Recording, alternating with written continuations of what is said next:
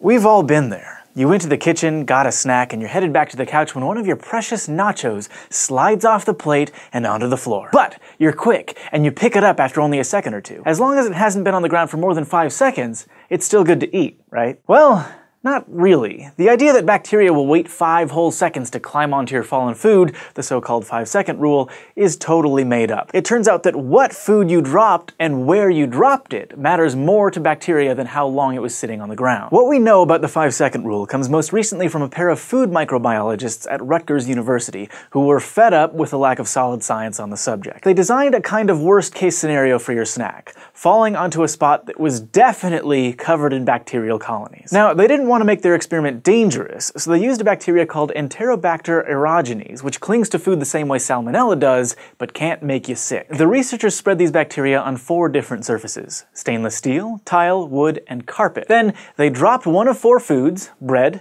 buttered bread, watermelon, or strawberry gummy candies onto each surface, letting the food sit for different amounts of time, from less than 1 second up to 5 minutes. They repeated each of these scenarios 20 times. That's 2,560 experiments, all to find out whether the 5-second rule is legit. Some bacterial contamination happens after less than 1 second, so there's no 5-second buffer protecting your food. And time does matter a bit. The longer food lingers on a surface, the more bacteria it will generally pick up, but other factors like how moist the food is and the surface it lands on are more important than time. That wet watermelon, for instance, collected more bacteria than any other snack and did it almost instantaneously. Meanwhile, the drier gummy candy gathered the least. And even though your old carpet seems nastier than your kitchen's stainless steel, flat surfaces like steel, tile, and wood were much better at transferring bacteria. That's because when surfaces are smooth, there's more surface area for the food to make contact and pick up microbes. Now, whether you could get sick from the bacteria on fallen food depends on what kind of bacteria are there. But eating food off the floor, or even your kitchen counter or cutting board, would be what the CDC calls surface cross-contamination,